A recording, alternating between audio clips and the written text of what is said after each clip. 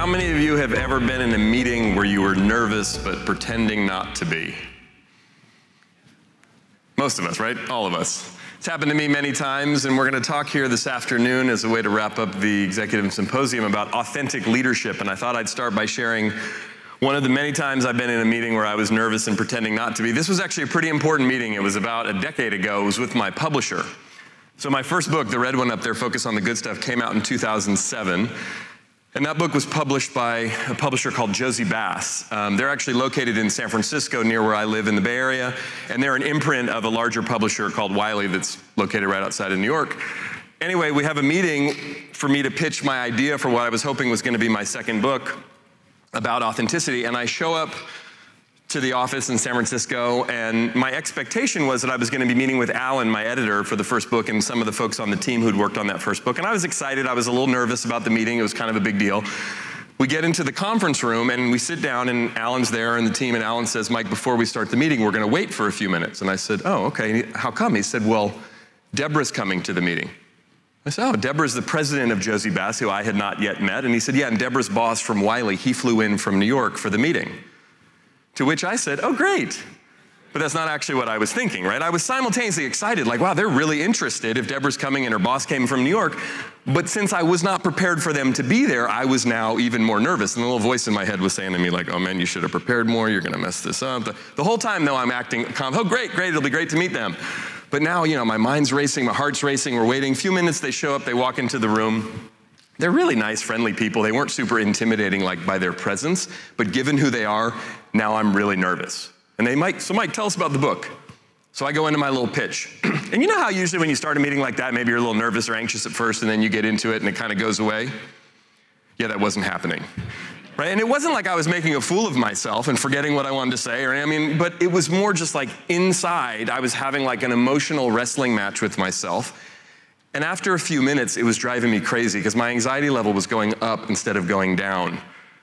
And I stopped right in the middle of my pitch, my little presentation, and I looked right at Deborah and I said, "Hey, Deborah, listen, I know I mentioned this a few minutes ago when you came in the room."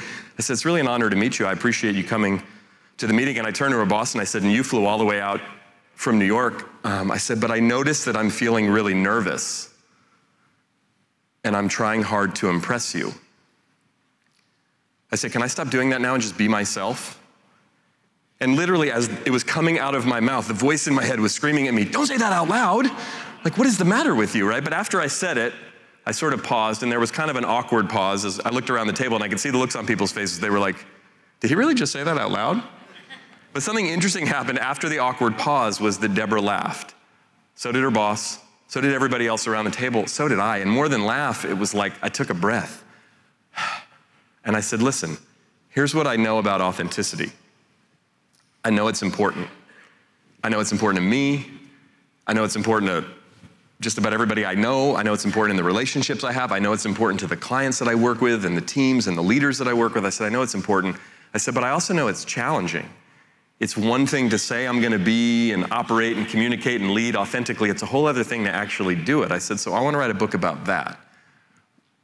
Why is it so challenging? Is there anything we can do to make it a little bit easier?" And in that moment, I stopped pitching my book and we just started to have a conversation. Why is it challenging for me? Why is it challenging for them? Why is it challenging in their organization, in their industry?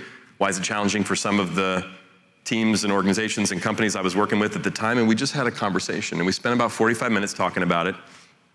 The meeting ended.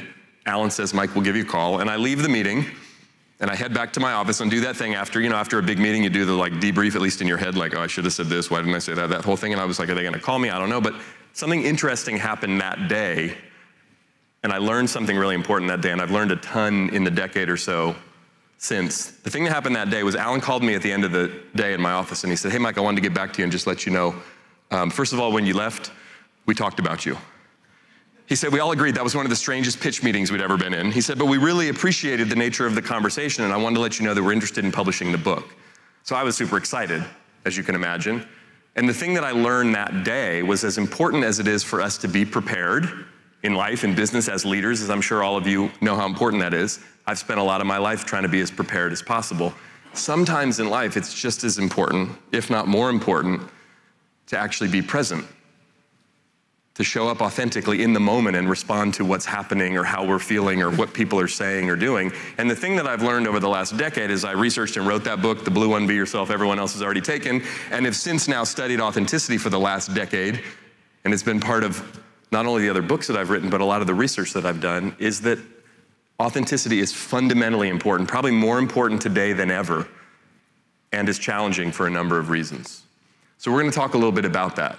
What does it actually mean to be authentic, particularly to be an authentic leader? It's kind of one of those things, we all sort of know what it means, but we're going to sort of dig down a little bit deeper into it to break it down and deconstruct it a little bit, and then look at what are some things that make it challenging for you as well as for how you interact and engage with your other leaders in your organization in an authentic way, and then look at some specific things that you can do to infuse not only the way that you lead, but the way the people around you lead and the way your organization operates. Infuse that with authenticity.